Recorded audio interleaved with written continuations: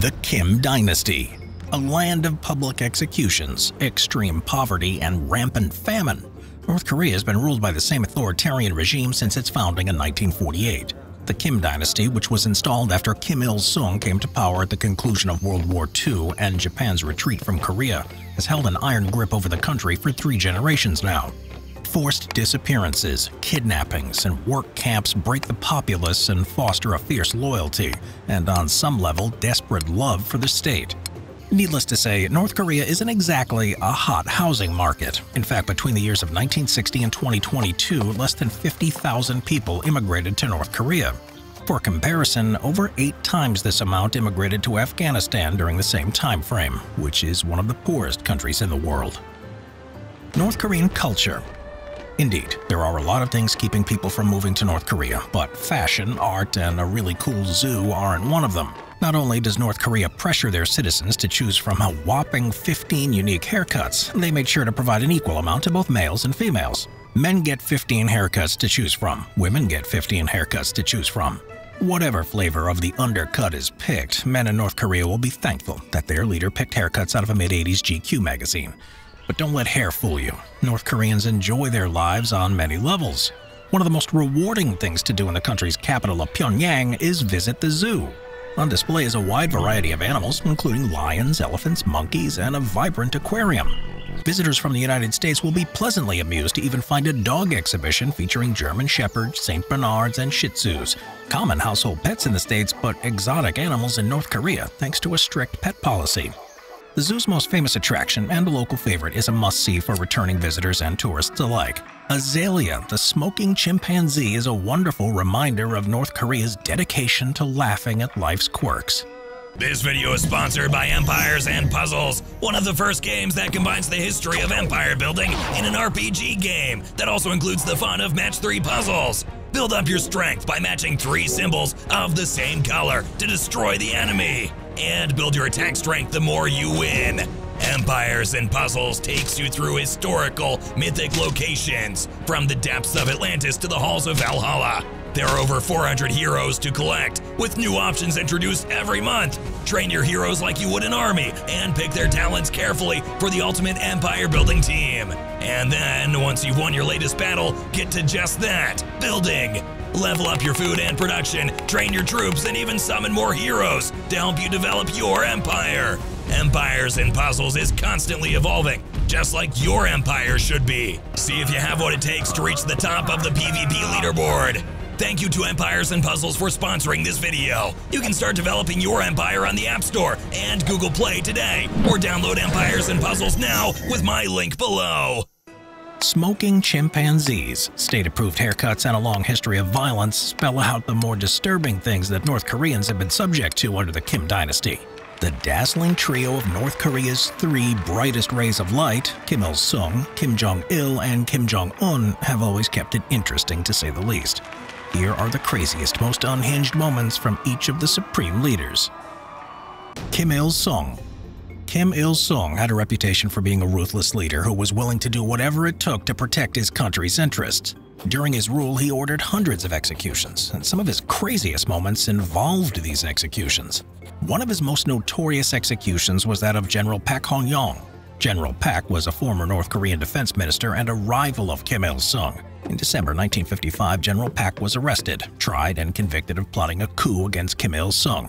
He was executed with a single shot to the head, and his body was publicly displayed for 3 days in a Pyongyang square as a warning to any would-be traitors. However, when he was not ruthlessly executing political rivals, Kim Il-sung indulged in the usual mindless displays of power. He developed a cult of personality that has been a long-standing tradition in North Korea, with his image being seen everywhere in the country, from statues and monuments to posters and books. He is seen as a leader and a father figure to many North Koreans, and his teachings and philosophies are still taught in North Korean schools today. His ideology of Juche, or self-reliance, has also become part of North Korean culture, and his legacy is still celebrated and revered by many North Koreans. Kim Jong-il. After his father's death in 1994, Kim Jong-il came to power in North Korea and ushered in a new era of bizarre antics. One of Kim's most outrageous moments was when he attempted to solve North Korea's hunger problem by importing giant rabbits from Germany. He believed that the meat yielded by these rabbits would end his people's starvation. However, Carl Schmalinsky, the world expert breeder of giant rabbits, explained to Kim that these rabbits only yielded about 15 pounds of meat and had huge appetites requiring lots of vegetables to stay alive, which made them unsuitable for combating famine. Despite this, Kim decided to purchase 12 rabbits for about $115 each. Ultimately, Schmalinsky believes that Kim ate the rabbits to celebrate his birthday. Another of Kim's outrageous moments was when he decided to rid the capital city of short people. He had pamphlets distributed in Pyongyang describing a wonder drug that would help short people grow taller. As people began lining up in response to the pamphlet, they quickly got the feeling that something was off.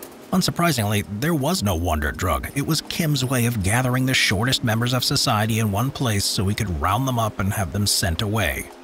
Kim also had some strange habits. He had a staff of women inspect his rice before it entered his palace's kitchen, making sure each piece met his standard for uniformity and plumpness. Additionally, he made sure that he never took addictive substances alone. He had a staff of people take the same drugs as him. For example, if he was prescribed a painkiller, he would make his staff take the painkiller medication with him. Kim Jong-un. As the torch once again passed from father to son, so Kim Jong-il died and Kim Jong-un assumed his position as supreme leader of North Korea. Kim Jong-un's regime has had its fill of ridiculous and terrifying displays of force, but one disheartening example was when he ordered the confiscation of all pet dogs in Pyongyang in 2020. Blaming Western decadence, Kim ordered the removal of all pet dogs and even used force to separate some dogs from their owners. The mass confiscation of pet dogs was especially concerning, given North Korea's ongoing food shortage, which led many to believe that their pets were heading towards becoming someone's next meal. Another bizarre moment was when Kim Jong-un allegedly had a former army vice minister killed with a mortar round in 2012 for drinking and partying after his father's death.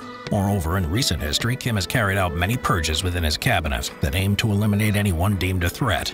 These executions of senior officials are often public and horrifying in their violence.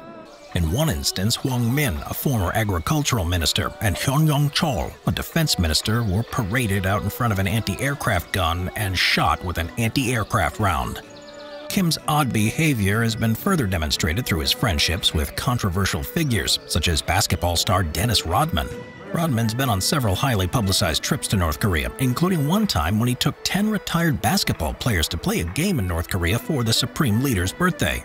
During these visits, Rodman has publicly described Kim as a big kid who just wants to have fun.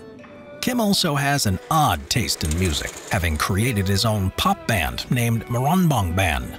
The group debuted in 2012 and made waves in the music scene with catchy tunes like Do Prosper, Era of the Workers' Party.